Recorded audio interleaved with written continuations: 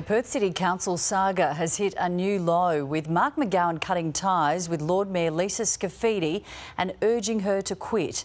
The Lord Mayor of Perth, Lisa Scaffidi, is in the headlines again. This time she's been disqualified for 18 months for taking gifts and expenses that she hadn't disclosed. We're taken to the streets of Perth today to find out if 18 months is fair or if it's too severe. I think it's quite harsh. I think she's done a really good job for the city, and if she was up for re-election, I would vote for her again. Sure, and why would you vote for her again? Because I think the city was dead before, and she's done a lot to improve things. I have no complaints about Lisa Scaffidi. Well, if she's done wrong, she needs to do the time if she's done something wrong. We need people in places of trust to be able to be trusted to do their job and to be transparent.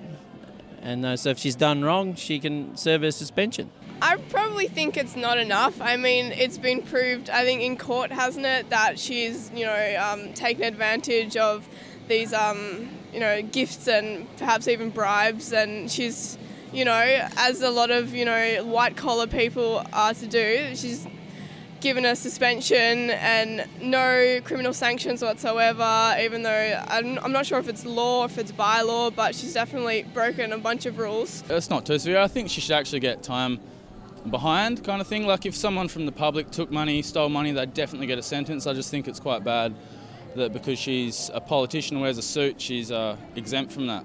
I mean, they are basically public servants, and that's what they forget, that they need to be accountable for their actions.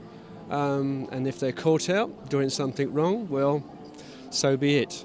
18 months is not enough. If anything, I think we're due for another mayor because she's been there for a long time. So if anything, I think, a new start for some up-and-coming mayor that wants to be mayor, and if anything, they'll have a lot of inspirations in their heart and soul. So if anything, why not give another person a go? I think with anyone in a public position, they need to make sure that they gain the trust of the people that they serve. And so by doing what she did, she's lost the trust of the people that she's meant to represent. If anything, give another person a go, and we need more love. If anything, someone that's done time on the streets, there's never enough love out there, so give another person a go. Give a hug and give another smile, we're entitled to a go. I'll give you a hug. No worries. Bas Tadros for Undercurrent.